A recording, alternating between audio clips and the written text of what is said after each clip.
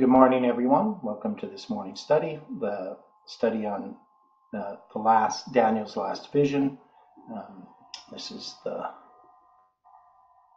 guess it's the fourth week already on this study. But before we begin, can you join me in a word of prayer? Dear Father in heaven, we are grateful for the time that we have here to open your word together. We're thankful for this new week. We ask that your Holy Spirit can work upon our hearts. We pray for this movement and for the things that we discuss here in these studies. We ask, Lord, that of those listening, watching, that the Holy Spirit can speak to them and that you can show us our need of you. Be with us now, we pray and ask in Jesus' name. Amen. Good morning, everyone, once again. So, a couple of points. So I did have a discussion with Colin over, I think it was from the Thursday, after the Thursday study. I think I had a discussion with him on Friday, if I remember. So, part of the discussion, and Heidi and I were discussing it yesterday when we were going for a walk. The one thing that we don't see this study as is a debate. And we've talked about that before. That is, this is not a debate between me and Colin. But we need to always keep in mind the varying views, the view that I have, the view that Colin has, when we're studying these things. So we're studying this for a reason. First, Colin asked us to study this. Now, originally, way back, I can't remember how long ago, I had talked about, one of the things that we need to study, and maybe we will study next, is Daniel chapter 11. And we ended up instead studying other things. One was, of course, understanding the lines. So we didn't end up doing Daniel 11 at the time. But we're doing it now, and that's at Colin's request. Now, Colin has a different view about how we should, or what things I should talk about.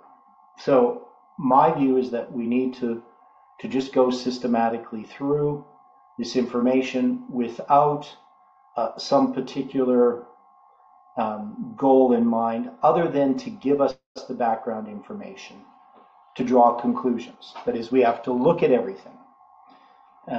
This to me is just the way that I generally study, as I don't study with, trying to prove some point that I have. I try to understand everything that I can about a topic.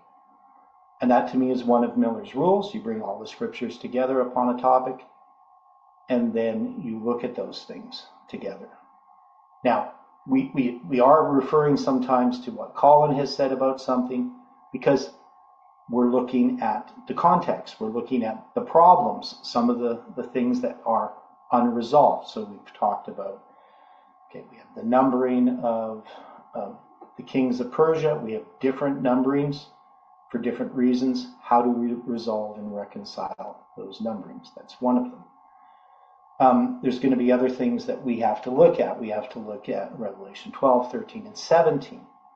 That is, we need to understand, is the pioneer's view correct in some way, on some level, or were they wrong in how they looked at the different forms of Roman government? Now, I have a view on that, right? My view is that they were correct, but that we've made an application, and there's nothing wrong with our application. But we always need to be aware of what it is we're doing. Another point which Colin and I seem to disagree about, and he sort of wanted me to ask a question, to people studying. I can't remember exactly how he worded the question. So I have to ask him again what the question was, because I wasn't really, it didn't stick in my mind what the question was. But part of it has to do with how we look at the events that we are in. So I've had the view for a long, long time, this goes back at least to 2017, but I believe earlier, that this movement is Samuel Snow. And in 2017, I came to the view that Samuel Snow's letters were embodying a line of some sort that this movement was in. So that we were in this thing called Samuel Snow's letters that was prefiguring something that's going to happen in the future. And we could talk about it as being internal, that is, it was something internal within this movement. And it came as time went on that July 18th, as a prediction, lined up with Samuel Snow's last letter. And when we went through that disappointment, we were typifying a disappointment that's still coming. So there is a disappointment that's coming. And we had to experience that disappointment for ourselves in order to understand the first and second angel's messages. So that experience, we had to experience the first two messages. That's what this movement had to do in order to move on and progress in our understanding of this message. So I don't believe that we're in the Sunday law on the big line, except in that we are on a zoom in on that Sunday law. That is, our history is zooming into that Sunday law. But that Sunday law is still future. And that's not a peace and safety message. I'm not saying, well, it's just delayed and you can go about and, sleep a little longer. My belief is that we've been given an additional extension of time. God has given us this time because we have a work to accomplish. And that work includes uniting with our brethren, studying with our brethren, understanding a message, developing a message that we are to give to the Levites. And without those three things, I don't believe that this movement can progress. It is, unless we can be united with our brethren, we're just going to have a divided and fractured movement. So however this is going to come about, it's not going to come about by us trying to, unite with our brethren, other than that we need to recognize in ourselves the things that are hindering us in our spiritual walk. That is, we need to be united with Christ. And if we are united with Christ, we will be united with others that are united with Christ. And if all of us do that work, then we will be united. We will be pulling in the same direction, seeing and understanding the same things. So that's what I believe. Now, I don't know how other people see, the Sunday law history. Do they see the Sunday law imminent? Do they see, that the Sunday law is going to come with the next president who's going to be elected, whether it be Trump or someone else? So we can have all kinds of speculations about it, but my view is that we need to just study. I don't think it really matters what we think at this point. I don't think that we can draw solid conclusions, even if we have opinions about things. Until we've looked at everything, I don't know how we can really draw a conclusion. I mean, I have a belief that I think that we were, in saying that Trump needs to be president, that to me is jumping the gun, right? That's, to me, not recognizing where we are in the lines. Now, if Trump happens to be the one who brings in the Sunday law somehow, that wouldn't mean that I was wrong in saying that we were jumping the gun and drawing a conclusion. My view is it doesn't have to be Trump, because Trump did fulfill in our line the role that he needed to play.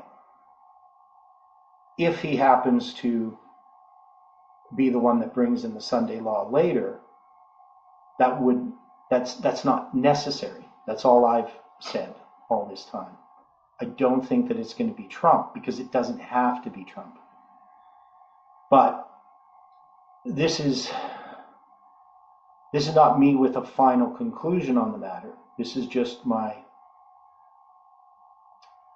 whether you want to call it instinct or intuition, just based upon what we have studied already. That would be my conclusion. I don't know. What do other people think about this?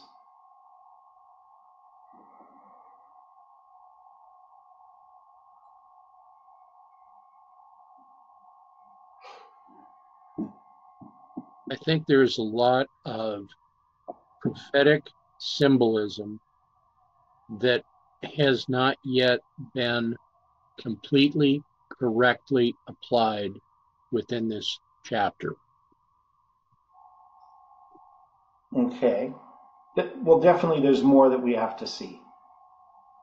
And we've made mistakes on some of the things that we've tried to understand.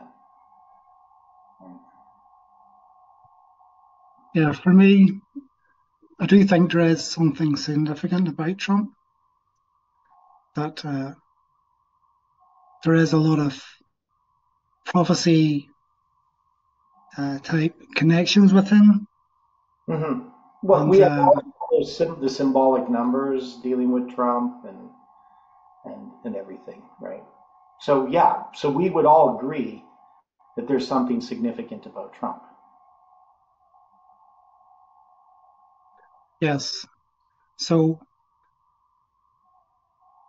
I think it is good just to have a bit of caution concerning making too much of it, but just to sort of wait and see where the Lord's leading us in our prophetic understanding. And yes, as you say, just to study and to see what the Lord reveals that maybe would have a clearer understanding concerning Trump,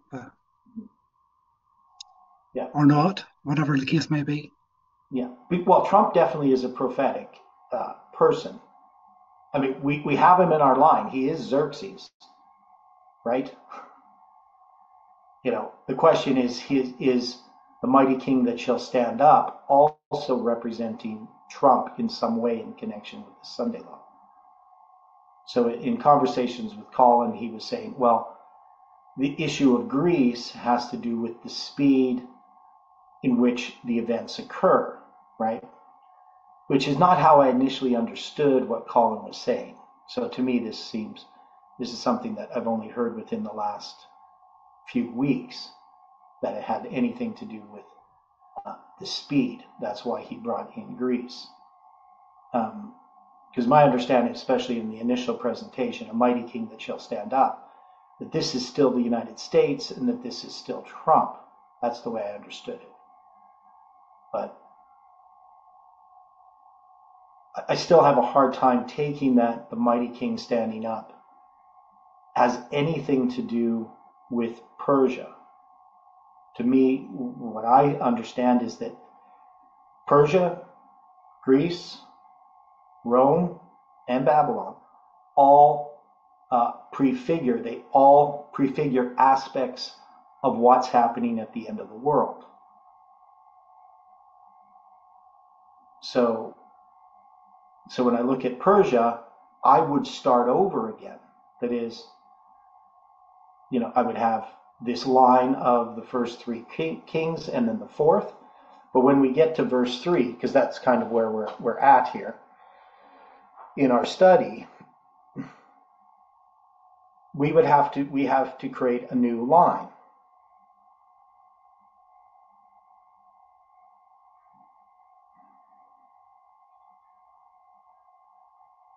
Right? Because we have the three kings and then the fourth. That's a line. So a mighty king standing up, one is we see this, doing according to his will. What is that symbol?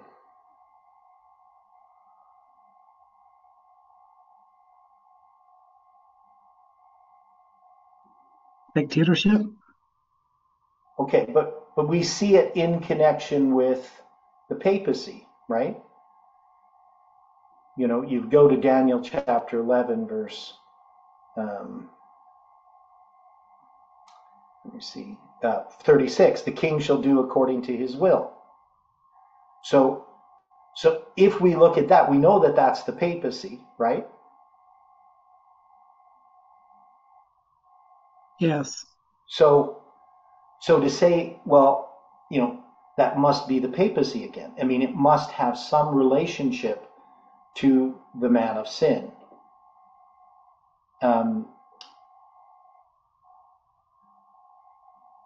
So the verses where we see this, Daniel 11, verse 16, he that cometh against him shall do according to his own will.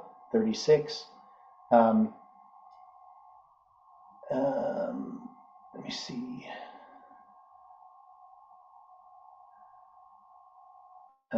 Daniel 8, right, talking about, where is it here?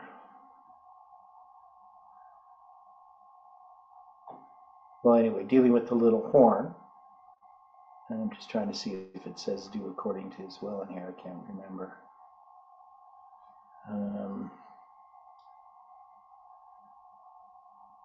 That's God's will. Okay. Anyway, we see that symbol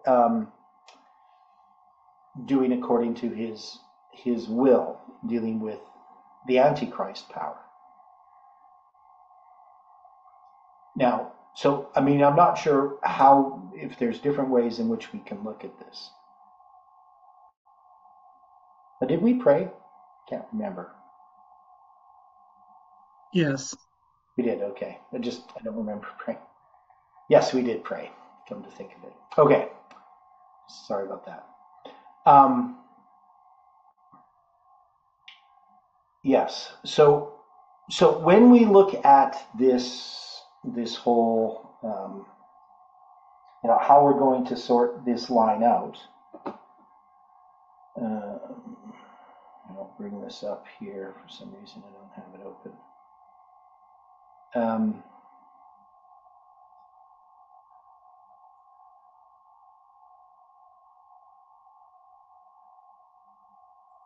Okay. So we finished off that line dealing with the three kings and the fourth, but what we haven't been able to do is to address Artabanus and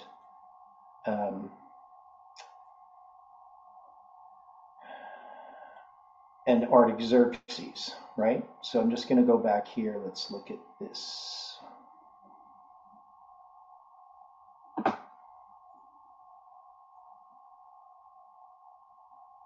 Okay, so this is the three kings and the fourth. So we can see that there is these three kings, and that's going to be the first, second, and third angels' messages. And then we have the fourth. Now, when we have the fourth, we have a new line, right?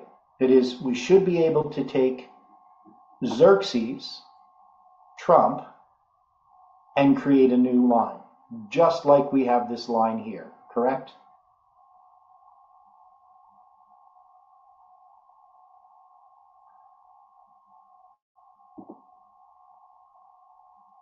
Should be able to. Okay. So if we have a line of Trump, we'd have to figure out how we create that line. Now, one of the ways that we could do that is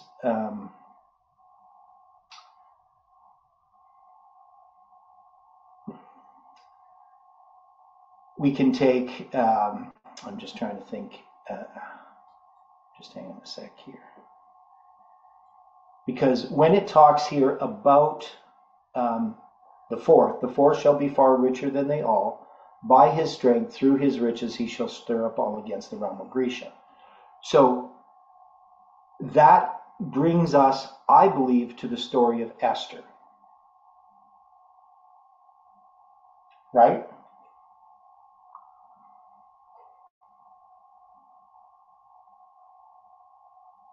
That if we want to try So if we want to understand Xerxes, and we have to go by what's in the scripture of truth, we have to go to the story of Esther.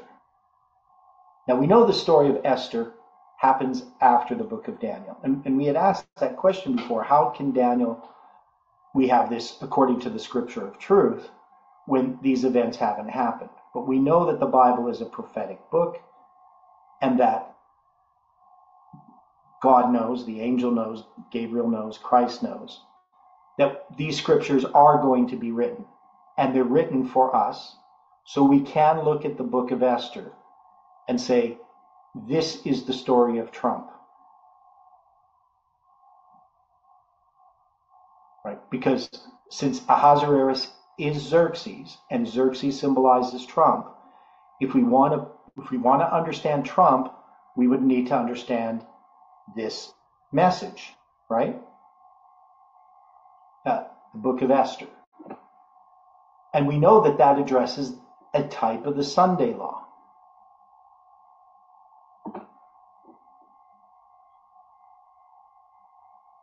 But is it the Sunday law? What do we mean when we say that something's a type of the Sunday law, as opposed to being the Sunday law itself?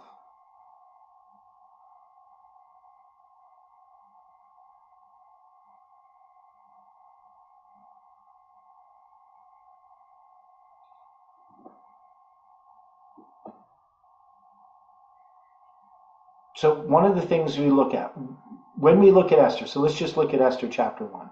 It came to pass in the days of Ahasuerus, this is Xerxes, right, which reigned from India even unto Ethiopia, over 127 provinces. So you have 127 provinces. What is the symbol there?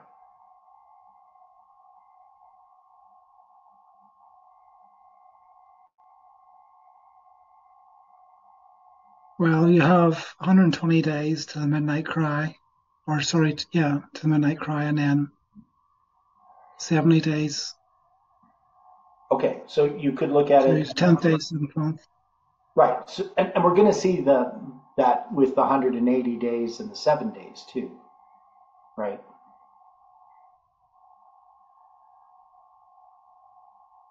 Okay, the other thing that we would have is in reverse, it would be July 21st, right? Which is a symbol of midnight as well.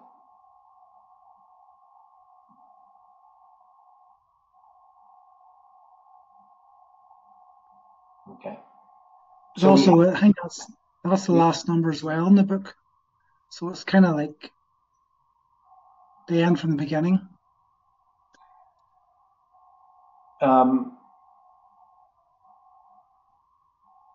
Okay, you're saying, what are you saying about the last number in the book? Yeah, I think it's the previous chapter, chapter 9. You scroll down the bottom. So chapter 9.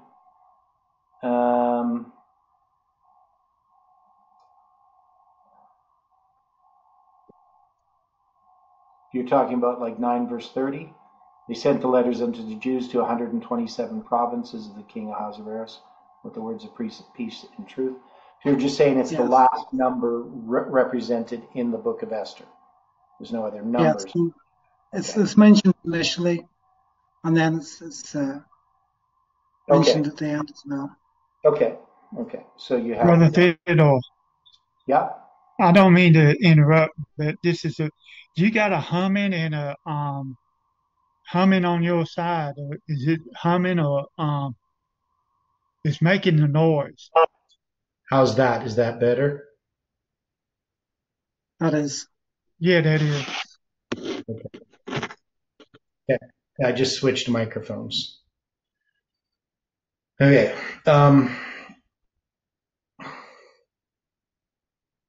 Okay, so we have this symbol which we can attach to the midnight cry. We can attach, or to midnight, we can attach it to the midnight cry and the whole period of the 187 days, which we already have in the book of Esther. So we can take this into our history, right? That is, so when we look at the line that Jeff has, We have 9/11, midnight, midnight cry, Sunday law. Have we come to midnight yet on Jeff's line?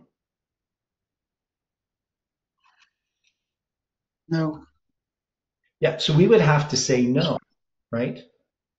Now, we've had in our history waymarks that we've marked as midnight, but we understand those now to be zoomed in lines, right?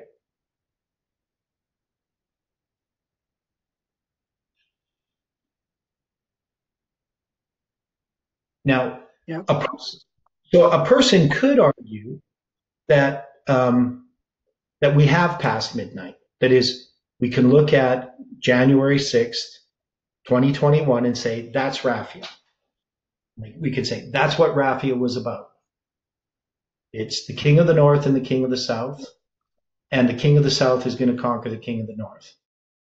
And I would say that is correct. But the question is that the Raffia on the line that we mark as midnight, that is on this big line of Jeff's, right? So somebody might argue that is midnight. And the next thing is Paneum. That's going to be when the king of the north conquers the king of the south ultimately, right? And so we could say in the United States, that's the king of the north is going to be the Republicans. They're going to conquer the king of the south, the globalists, the Democrats.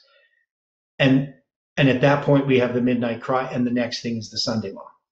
So, I think that's where some people are in their thinking. I'm not sure if exactly that's what Colin thinks or not, but if that's the case, then we're further along this line than I think. But I don't believe that is the Raffia that's talked about. That's the midnight on that bigger line that Jeff has. And we saw that when we went and studied the book of Judges. We could create these lines and we could start to see that there is something ahead of us still that we would mark as midnight.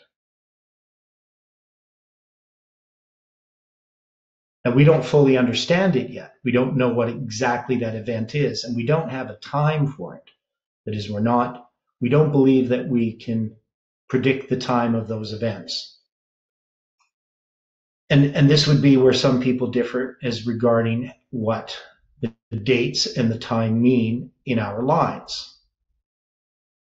So I would think overall that what we've done in our study is that we've taken the position these dates that we have in the future are symbolic. They may be connected to events, but we can't say what those events are. But we know that time has still been with us. And a good example, of course, is the 187 days from July 18, 2020 to the selling of the School of the Prophets. And other things that are symbolized there, such as the 18.7% sale below the asking price.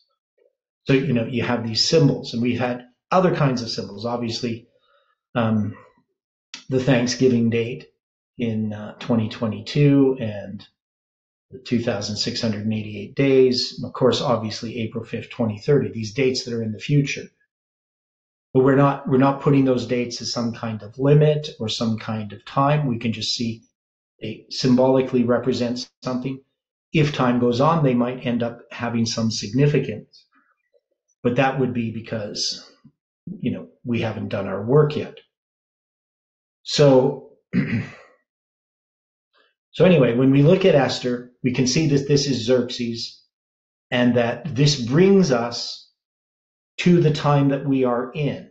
That is, we are in the time approaching midnight, addressing midnight, right? That's what that's what we've been experiencing. But we know we're sort of more in what we would call the prediction before midnight.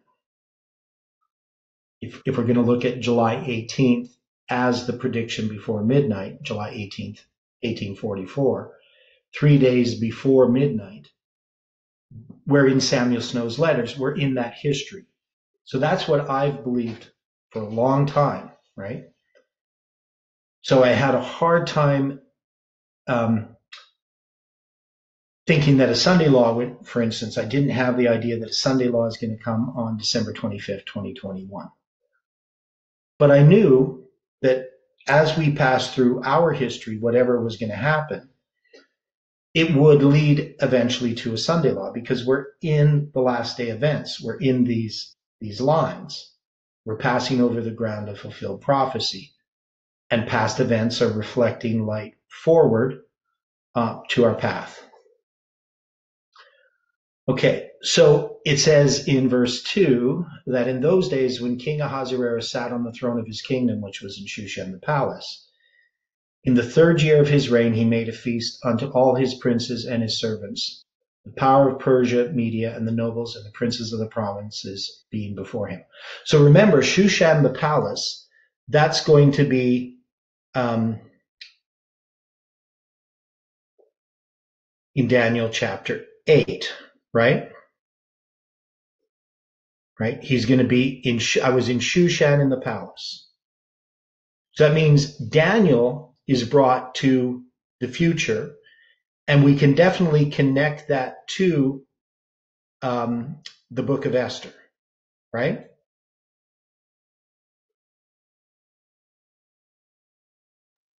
I would think so. So that history ties us to Darius. We know that we have Darius is going to be the first one who builds, in my understanding, historically, Shushan the palace, Darius the Persian. And then we're going to see Xerxes in that same place. So when we deal with this Shushan, the 7,800 is the number for Shushan. And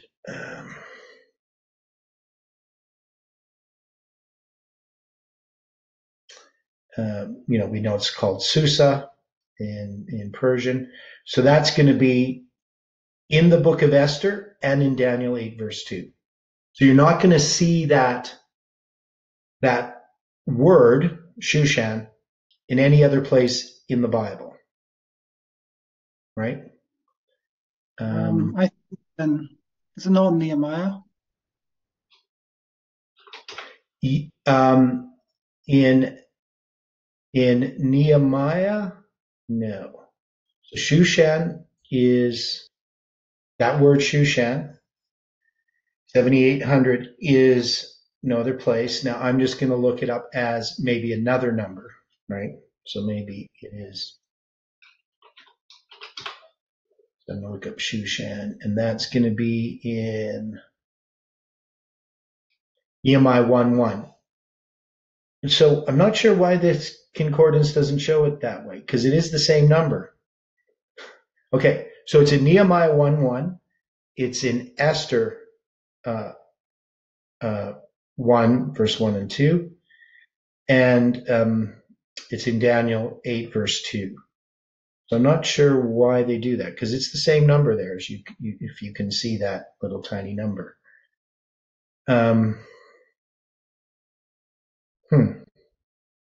So why does Strong's Concordance not have it listed?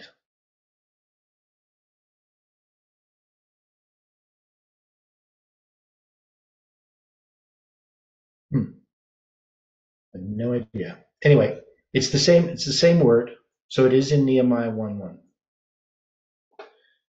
Okay, so we have this Shushan the palace. We follow Miller's rules. We look at all the places where this is, and it's always Shushan the palace, right? Maybe shouldn't say it's always that, but I'm pretty sure Shushan the palace, Shushan the palace, Shushan the palace. They have one, but the city Shushan was perplexed, and in Esther 8, and is given at Shushan to destroy them. Present in Shushan. So it's not always Shushan the palace, but most of the time it is. Right? Sometimes it mentions it just as Shushan. When somebody's in Shushan, in the city. Okay.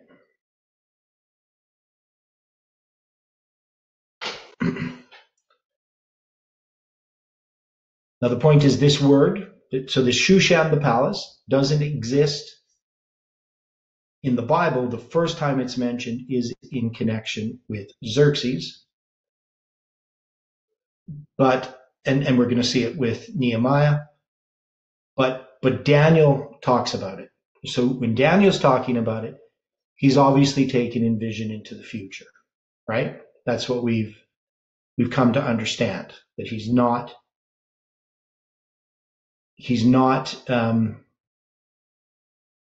in the province of Elam. He's in Babylon, and he's taken off into vision into the future. My view is that he's probably there in 457 BC, but he could just be in that. It just means that he's in the Persian period, which is why he's not addressing Babylon, not because Babylon doesn't exist, and it's not like at the end of Babylon, because this is like 19 years before the end of Babylon. So he's here in the future, and that would tie us to the book of Esther, right? So we can't ignore the fact that Xerxes is at Shushan, the palace. Now, what's the significance then of Shushan, the palace?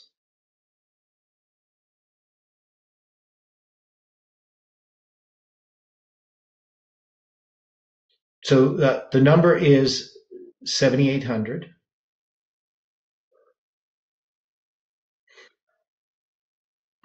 Do we have any other things about Shushan that we can, like, could we do the gematria on it? Yeah, I think it means a lily. A lily? Yeah. Yes, and I've connected it to being like a trumpet, because a lily, the shape of it is like a trumpet. Mm-hmm. Yeah. Yeah, like the province of Quebec. Well, they have the fleur-de-lis, but it's kind of reminds me of that. Okay, so we have it's like a trumpet. Okay, what else?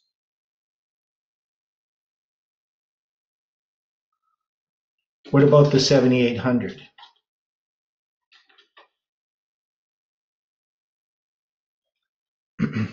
So Shushan, the palace, the reverse sum is 271, which would relate to 217 or July 21st in a sense, right? Just a different order of those numerals.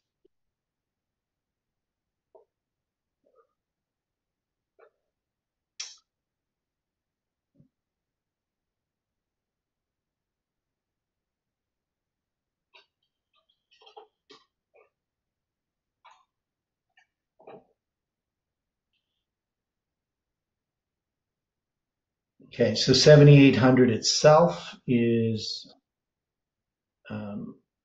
one of the factors is the number 13. So it's 13. So it's 2 to the power of 3 times 3 times 5 to the power of 2. So it's 8 times 3 times 25 times 13.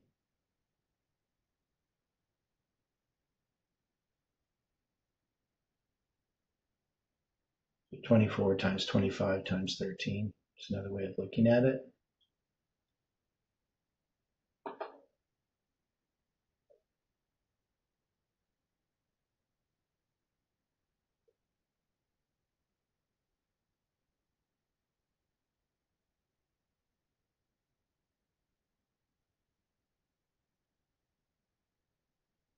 It's 260 months, which is 21, if we did it as so 21.66666 years, or you could do it as 21.7 years. So again, you would get the July 18 symbol from Shushan, right? 21.7. If we rounded it up, the 0.6 up to a 0.7.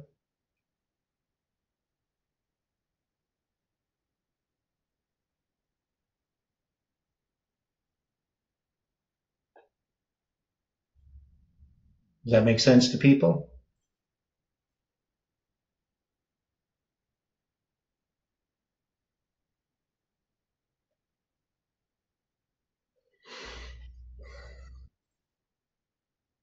Just show you here. 390 times 2. Okay.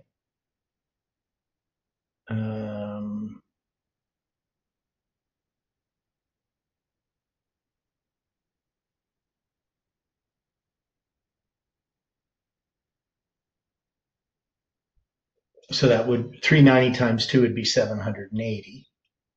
But yeah, so 390 times 20 would be 7,800.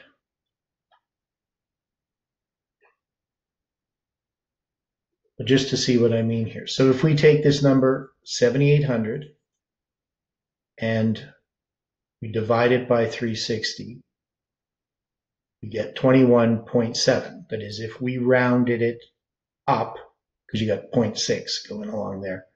But obviously, if you round it up, it'd be 21.7. So if you did it to one decimal point, you'd have the 21st of July as a symbol. Right? Okay.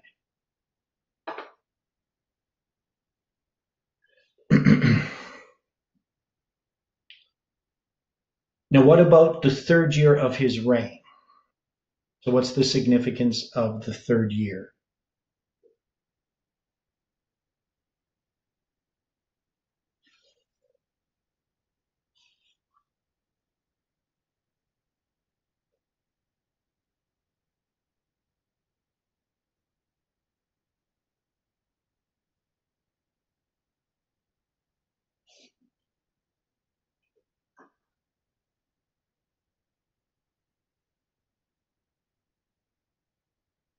Any significance in third year?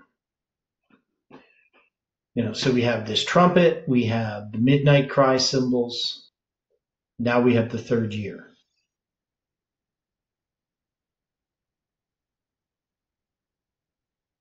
We've done studies on the third day and the different thirds.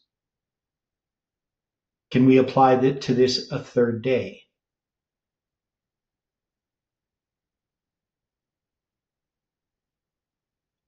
If the third year being mentioned in 1 Kings chapter 18, I think, or 19, concerning the 1260 days, the 3.5 years. But it's expressed there as the third year of the famine. Yeah, so it came to pass after many days that the word of the Lord came unto Elijah in the third year. Okay, so you can attach to the third year, you can attach the 1260, right?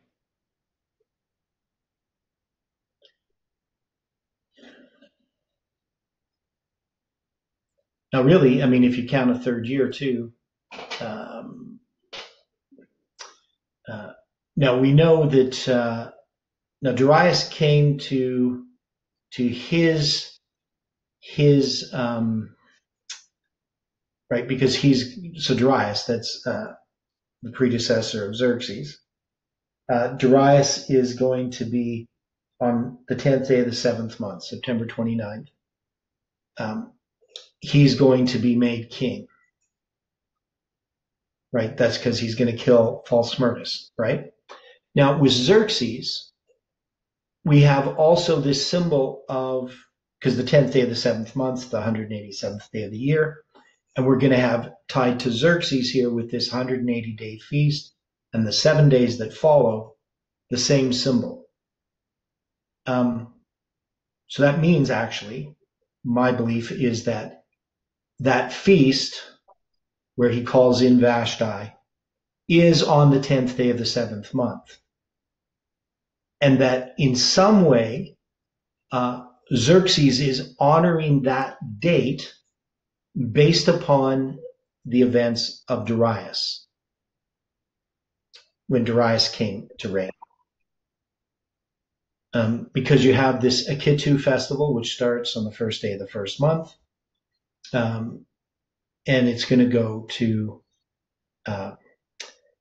there's discrepancy because, I've read lots about the Akitu festival, and you get different stories from different sources, exactly how it happens.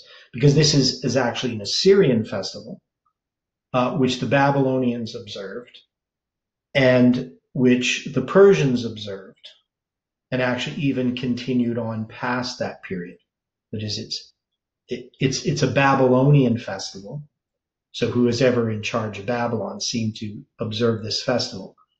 It's just what they did, right? So it's like a very popular festival. It's the main festival because it happens in the spring, it happens in the fall, and it parallels the idea of the Passover and the Day of Atonement.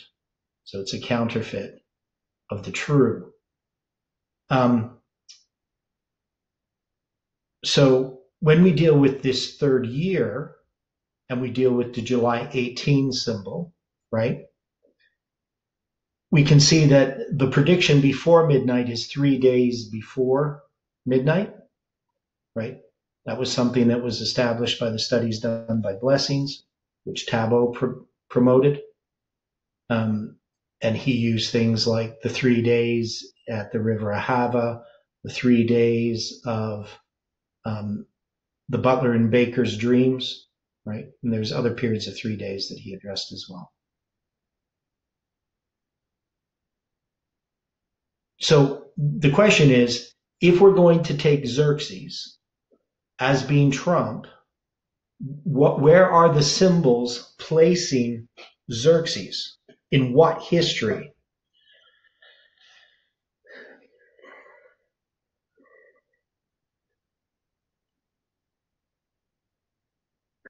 Well, Trump's third year. Okay, so Trump's third year.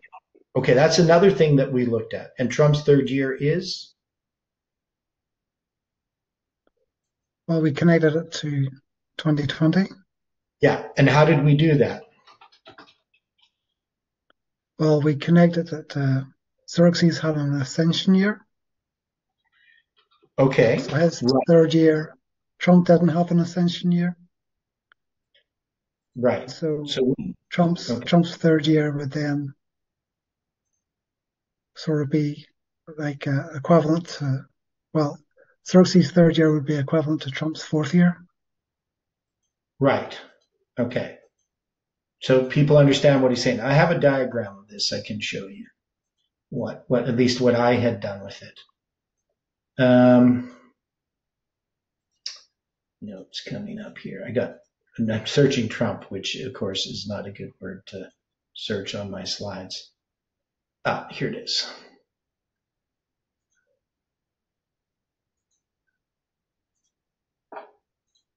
Okay, so in this slide here, now this is how I did it, and I don't know if this is the way that you're thinking of it, Stephen.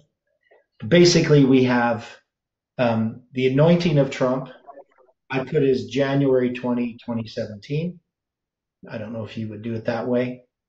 Yes. And it's going to be now I put the 10th day of the 7th month in 486 BC. Now I put that there because I'm taking a position that even though Darius, it is Darius who actually becomes king on the 10th day of the 7th month, that since Xerxes is acknowledging this date in the 4th year of his reign, that somehow is connected, that some way that date becomes to him a symbol, and that he celebrates that as connected to his history. So obviously I don't believe that, he becomes king on the 10th day of the 7th month in 486 BC, but that's what I have there as a symbol, right? And then the first year is going to begin in the spring. Now, in this case, I put January 20th, 2018. So technically, from the way that we would look at this line, that's how I would do this. So I would say the first year is, so we're doing like an accession year dating, right? So the first year is his accession year, and then like that's accession year, and then you have his first year starts in 2018, his second year in 2019, and his third year in 2020. Then you have 180 days, right? If you look at the top for Xerxes, and then you have the Kitu in the fall, and then the 7 days. Okay. So July 18, 2020 lines up with that. That's how I've done it. I don't know if that's the best way to do it. But this is, how would you do this, Stephen? I mean, this is something I drew way back when I was first looking at this. Yeah, I think I was quite similar, except I didn't specify when. I just said the ascension year. Yeah. I didn't specify when it actually began. Yeah. But if we did it as accession year dating, Trump then would be, that would be his third year, 2020, in this sort of scenario. However we would do it. Whether we would put January 20 as the way to mark that or not, I don't know. But anyway, that's what I did. Okay. But you can see how we're thinking of this line. That the third year refers to, what we're saying is that what's symbolized here is July 18, 2020. And the question is, where does this place Xerxes? It places him in our history, right? That is, this story is in our history.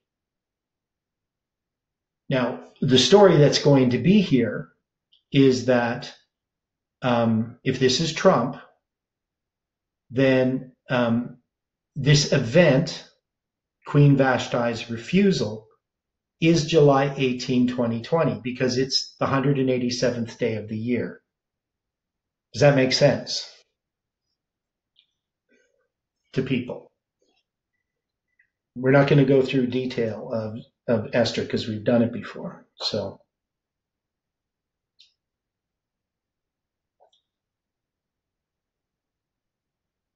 Yes, it takes place okay. after 187 days. So, Yeah. you have a July 18 symbol. Right. Now, in this history, Xerxes is stirring up all against the realm of Grecia, right?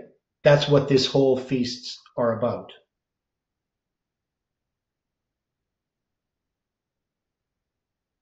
Yes. Okay. So this agrees with what we already have understood about Trump, is that Trump is in our history.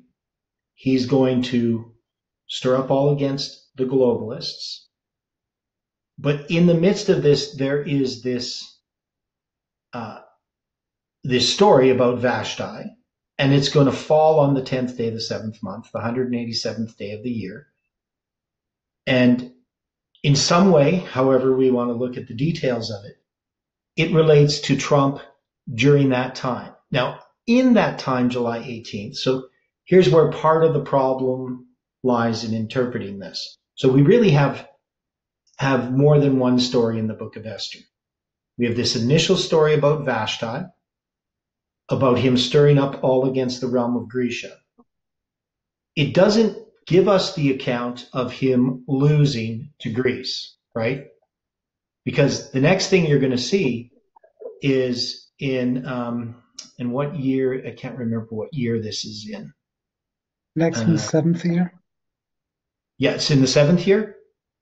That's what I was thinking.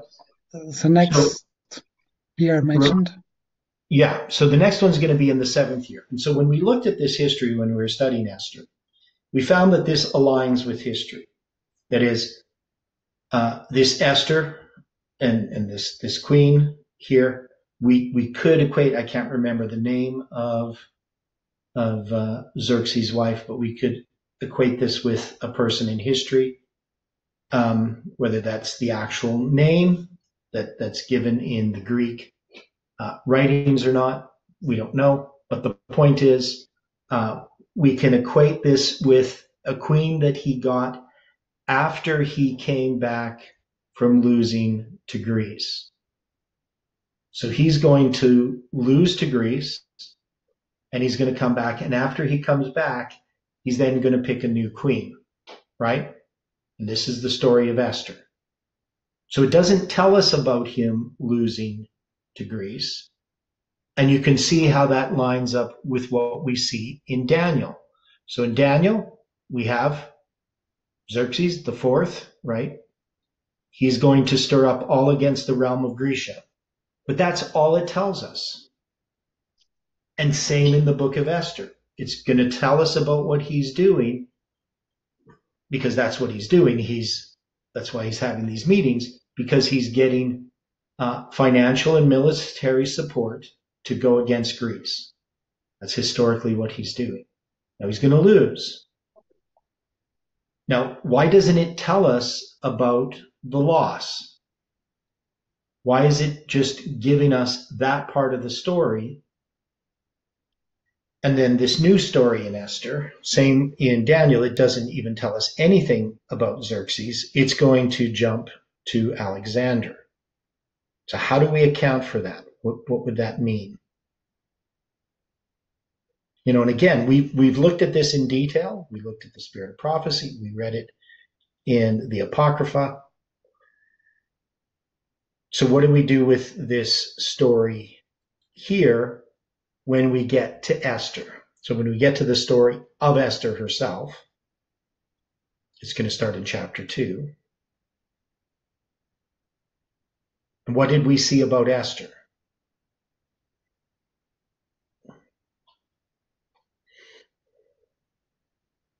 We know the story of Esther is the type of the Sunday law. Did we tie this history with our history? And how did we do that?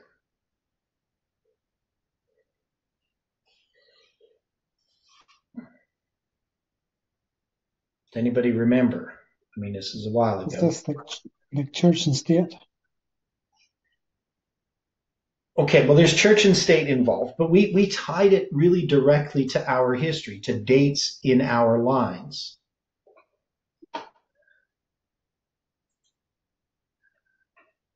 Okay, so, and to July 18th, right? So, see if I can find these lines that we drew.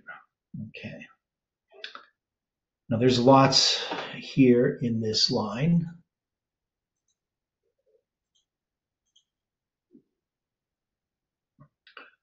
So when we took this, I know there's all of this history here. So one of the things that we had done is we had connected Amalek and Agag, who's an Amalekite, right, to Haman, right? Remember that? And what was the significance of that? Why was that important?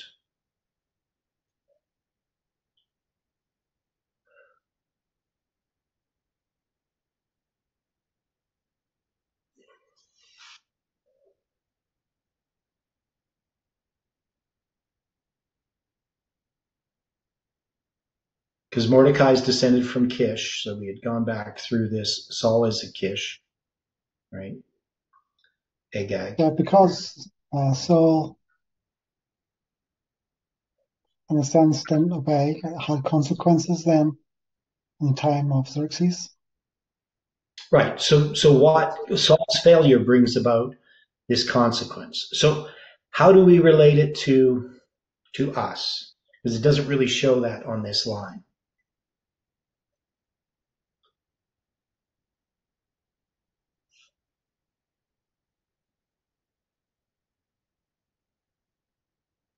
Well, there's that quote from Ellen White. She says that the Millerites had continued on, accepted the third angel's message. The Lord would have came ere this. Okay. In a sense, their failure therefore had consequences that maybe to our time. Okay. So definitely it's gonna tie into our time, right? Because of these types of parallels. And there's a lot more to it than that. But just on a simple level, we can say the failures of the Millerites to some degree show this failure of Saul, and then the consequences come later. But we have this repeat of history. Now, the part that to me is of greater significance is that we addressed this whole history of Xerxes. So we had Xerxes' accession to the throne, the first, second. In the third year, there's going to be this feast. It's on the bottom line there, 180 plus 7 days, right? So it's in 483 BC. And then it's going to be a few years later that the Persian campaign against Greece occurs. And then in the 7th year, Esther is going to be crowned. And it's going to be in the 10th month of the 7th year. So we have a symbol of 107, which is the 10th day of the 7th month. Even though it's the 10th month, 7th year, we still get that symbol there. And then we're going to have later, we're going to have this issue that comes with the decree, right? So then I took the decree, the 13th day of the 1st month, and the decree goes into effect 13th day of the 12th month. And then I put that all on a line to the first day of the 1st month, April 22, 473 BC, all the way from the first day of the 1st month in April 5th, 474. So like the story that we have in Ezra, we have a history that covers roughly a year now. So I'm just showing the year there, right? It's going to cover this year. And then you're going to have, they do this casting of lots. The decree is given on the 13th day of the 1st month. That's April 17th, 474 BC. And then you have these 3 days. And then you're going to have the first banquet and then the second banquet, the 16th and then the 17th. Mordecai is going to be honored, Haman hanged on the 17th. Then you have 66 days going to Esther's decree, which is the 23rd day of the 3rd month. And from that first banquet to the decree going in effect is 323 days. So it's the symbols of the 23rd day of the 3rd month. And June 25th, it's going to be from June 25th to March 7th, 256 days. And you can see that's the 25th day of the 6th month, the June 25th date. So you have all of these symbols just like we would have in other lines. And March 7th is the date. It's going to be the 13th day, the 12th month, the 12th year that the decree goes into effect. 13 times 12 times 12 is 1872, as we know. And March 7th is connected to the Sunday law, right, in 321. So I went through all that pretty quickly. But we can see how this becomes a type of the Sunday law. Now, we mark March 7th in our lines. In what way? So what happens on March 7th and what's the significance of it in our lines? So in our history, so March 7th in the past, in our history.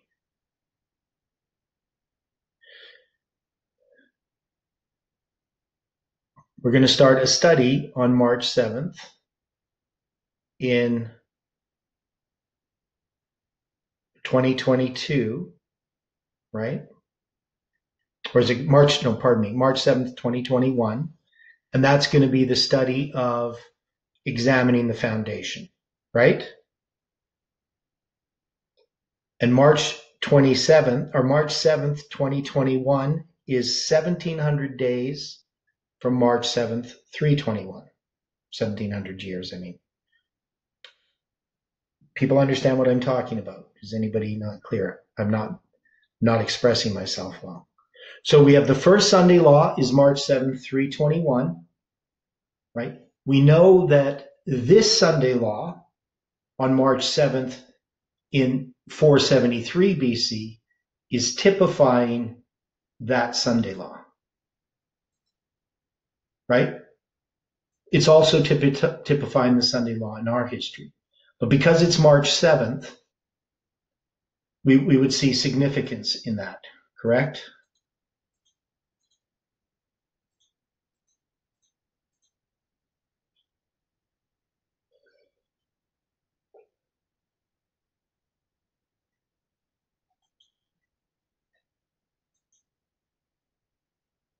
Okay, so it's going to be 793 years from March 7th, 473 BC to March 7th, 321. What's the significance of that?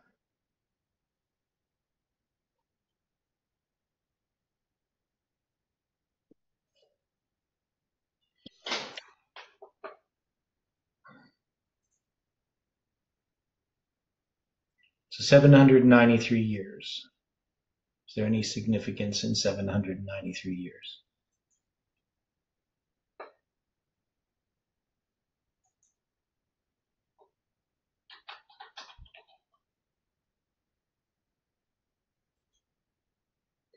If you multiply it by 360 and then Okay, half it, and then half it, so you take 793 times 360 and you divide it by 2 yes. and then divide it by 2 again? No, just, and then if you add 1260, gives you 144,000. Okay, plus 1260. Okay.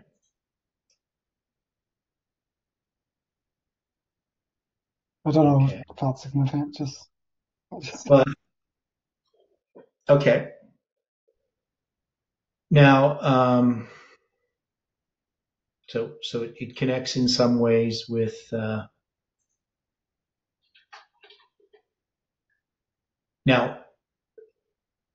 the part that sticks out to me that's probably not going to stick out to other people.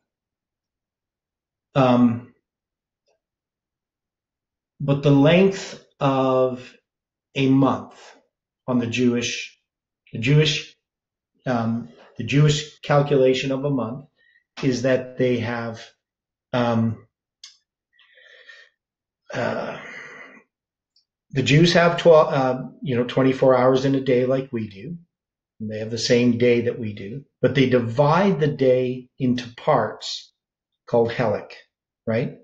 So there's 25,920 parts in a day, right? And so when they give the length of the month, it's 7, 6, 5, 4, 3, 2 plus 1 parts. Now we can turn those into, because one of their parts is 3 1/3 seconds. So, you can turn that into minutes and seconds. But when they're going to describe the length of the month, they're just going to say it's 7, 6, 5, 4, 3, 2, 1, 3, 2 plus 1 parts. Now we would describe the length of the month, and this is in the time, ancient times, because the month has become slightly shorter by, parts of a second. But they had it as 29,000 or 29.530594, right? So if you take that calculation, they will have that. We have it as 29.530587. Some people have it as 88. They round it up a little bit. But that's the length of a month. Now, if you put that into hours and days, hours, and parts, it'd be 29 days, 12 hours, and 793 parts. So when I see that 793 years, I think about the Moled interval. I think about the length of a month. So, it could just be a coincidence that those numbers happen to line up, but I don't think they are. Now, if you take 793 parts, multiply it by 3.3 1/3 seconds, you get 2,643 and a third seconds. So that is, you get one part, that is, you get 2,640 plus one part.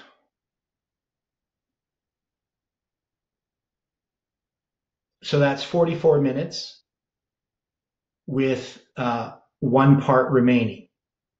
That is 3 and a third seconds. So do people follow? Can you follow what I'm talking about here? There, I'll show you this here.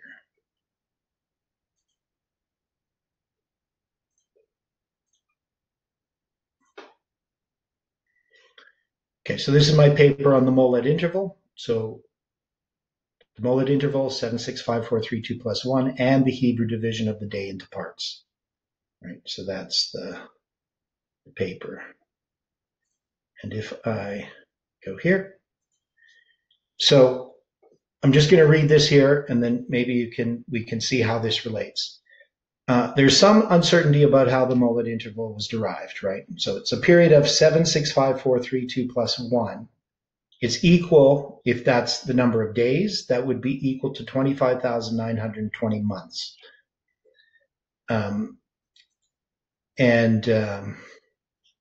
Now, this relates directly to the length of the month, which is 76543 plus 1 helicene, each helic being 25,920th part of a day.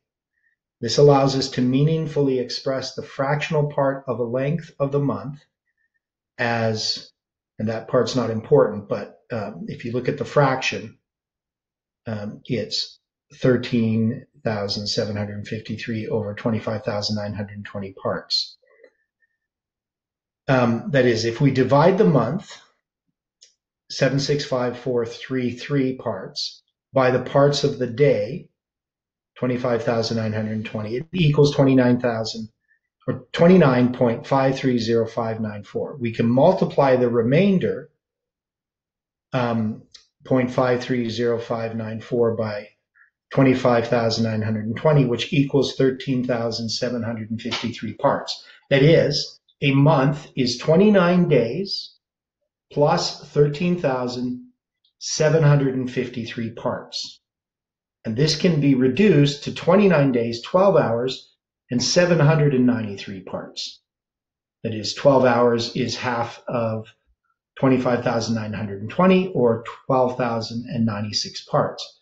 793 parts that remain would be 793 times 3 and a third seconds, or 2,643 and a third seconds. So one of the things you see here that I didn't really explain in the paper is if we had 2640, we would have that number 264 times 10, right? And we also know that that's going to be that period of time, the 88 months. 88 months is 2,640 days, right? So that's going to go from January 11th, 2023 to April 5th, 2030. So you can see this, just this one little part left over. So if it was 793 parts, or 792, it would be exactly 2,640 seconds. Now, of course, we can reduce this to 44 minutes with 3 and a third of a second remaining. That is, so the length of the day is 29 days, 12 hours, 44 minutes, and 3 and a third seconds long. The length of a month, I mean, is 29 days, 12 hours, 44 minutes, and 3 and a third seconds long. So this is a pretty precise measurement. Now, can we relate this 793 years to this symbol? And if we did, why would we do that?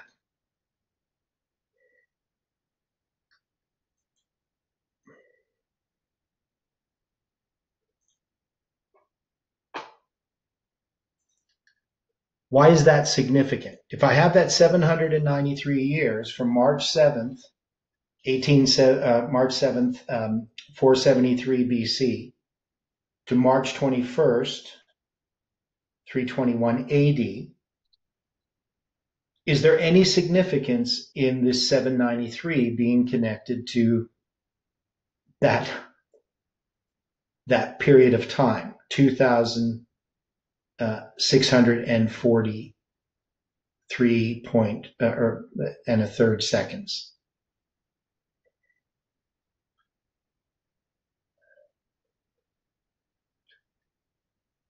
Are people following me? Does that make sense? What would it mean?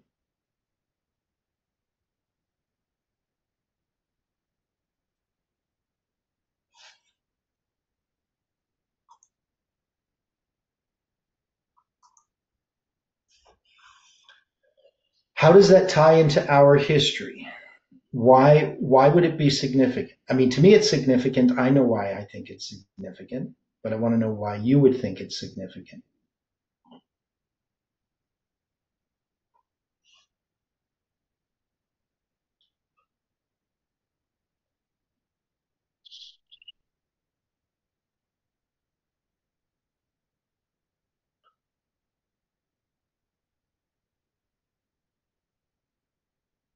So think about this history. We have March 7th, 473 BC. We have March 7th, 321, and we have March 7th, 2021. So we're going to have 793 years, right? And I'm going to see that MOLED interval number that's dealing with the length of a month.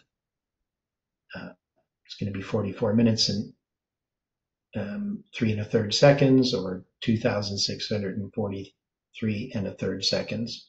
And I'm going to see that relates to this number that I got when I looked at the MOLED interval. And I know that it's going to be 1,700 years from March 7th, 321. So these are both Sunday laws. But we're going to begin a study on March 7th, 2021 on examining the foundation. So why is that significant? Should we see anything in it?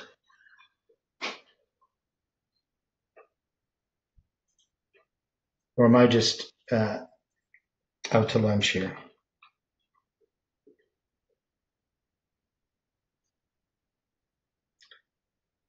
Okay, so let's look at the period of time. So the period of time that we have there is 24,093 years. Is that significant?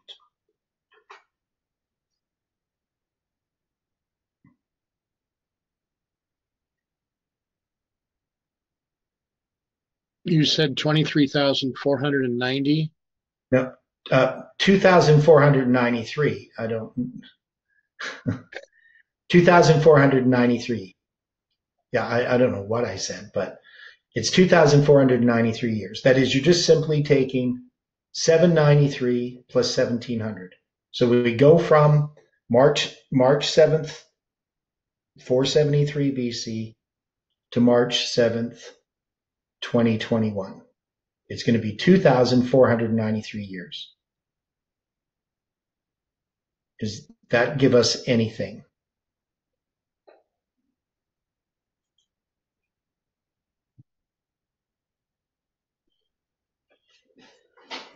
You cite it being 27 years less than a 2520? Okay, so 2520, it would be 27 years less. So that's one thing we could see. So there's maybe a symbol there with the 27. I don't know. If we divide it, if we look at its factors or its divisors, one of the divisors is 277, which is a symbol of July 27th. Another one of its divisors is 831. And that is 831 is related to Palmoni, right? It's got the digits of Palmoni. So, but we want to just see that it's connected to our history. So that somehow this period of time, ties us to this Sunday law. Now, if we go to our time, what's the significance in 2021 that relates to a type of a Sunday law?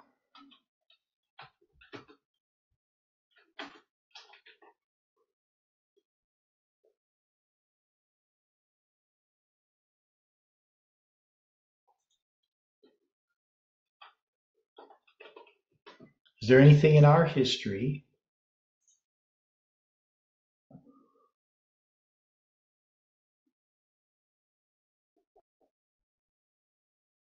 that we could connect other than starting a study on March 7th, 2021?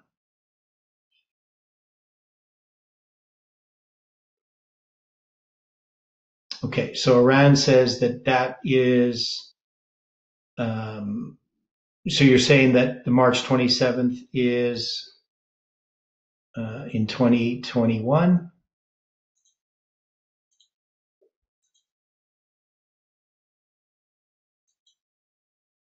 How are you doing that? What was the question? Well, you just have there 20th day of the 9th month or 1225. What is that? Why did you type that in? I thought it was a question about the Sunday law in 2021 or something. Oh, okay. But yeah, I'm just asking about March 7th, 2021. Yeah, so we do have a symbol of the Sunday law in 2021. That's going to be December 25th. But in 2021, we begin the study on examining the foundation on March 7th.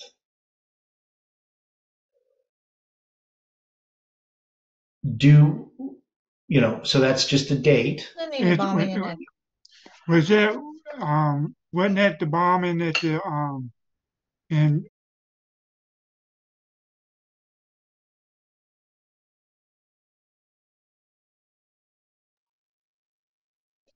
Theodore? Bombing? I don't see bombing on March 7th, 2021. I was talking about 1225. In 2021? Yeah.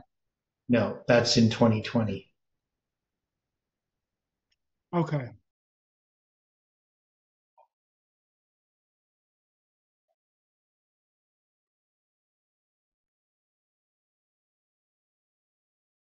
I know. Do we have anything on that date other than a symbolic date in 2021? I don't know of anything, right? So I'm just asking if people do.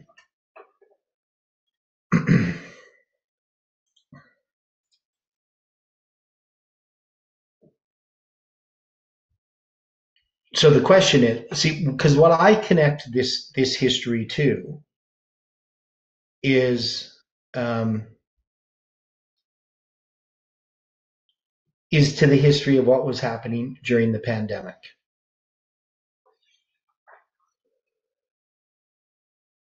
So I'm going to look at Haman as representing a deception. Was Trump deceived by Haman?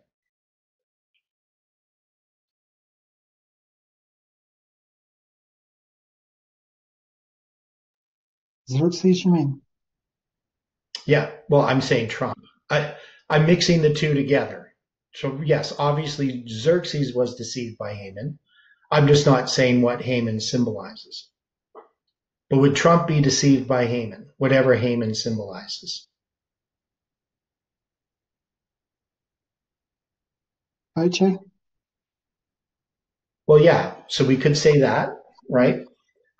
And I'm not saying it's necessarily a person, but definitely of the counsel that he received, what was happening, and then who's going to be persecuted, right? Because we look at the pandemic and the mandates that happened even during the time of Trump, even before,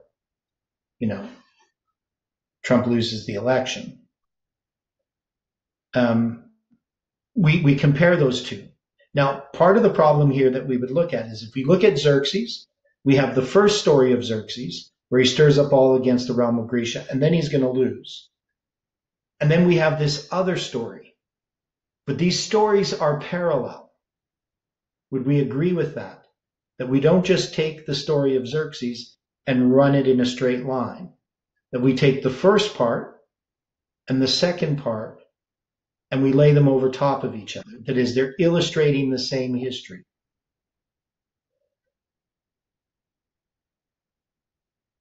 They're illustrating two different things that happened to Xerxes.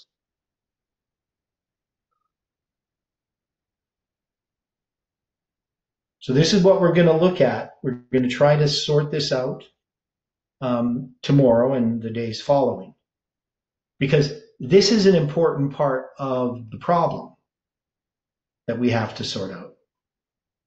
We have to understand, where does this story of Esther come to play in our history? We know it's a type of the Sunday law. So it's describing the Sunday law that's future, right? We would agree with that.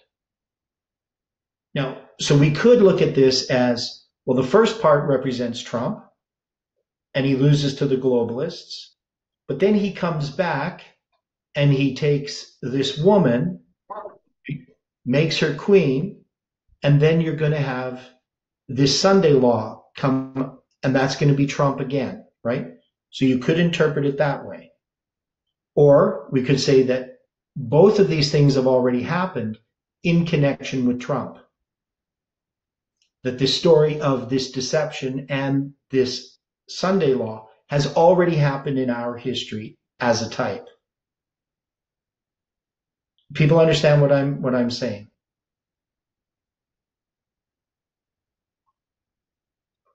So we're going to further look at Xerxes. We're going to further look at Trump and try to see how we take Trump and match him up with Xerxes.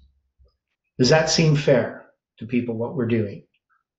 Does this seem like a fair examination that we need to look at? Yes. Okay. So that's what we're going to do for the next couple of days or so. Okay, well, let's close in prayer. Dear Father in heaven, we are grateful for the time that we've had here this morning. We know that there's much we don't understand, and we're trying to sort through the best that we can. We ask that your Holy Spirit continue to help us in our personal study. We know that there are differing views, and that our views are incomplete. They're sort of scattered, and the study has been scattered to some degree. But we know, Lord, that you are leading, and we ask for your continued help. We pray for each person that you can help them as they seek your face. And may your angels watch over us throughout this day and bring us together again according to thy will. We pray and ask this in Jesus' name. Amen.